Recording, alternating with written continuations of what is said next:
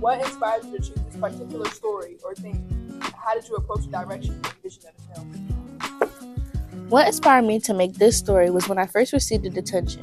I decided to base my story on my emotions that I felt when I was in detention. Any unexpected obstacles or moments that influenced the final outcome of the film?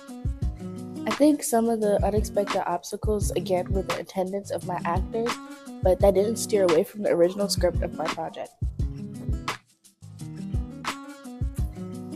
What were some of the biggest challenges you encountered during the filmmaking process? How did you overcome them? Some of the biggest challenges I encountered was my actors' attendance.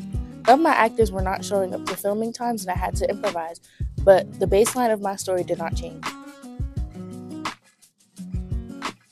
Can you share any memorable moments or experiences from the set that highlight the teamwork and involved in the production? I think one moment I could highlight was the teamwork that we had to go through when we were trying to get all the actors in perfect position to show the correct emotions.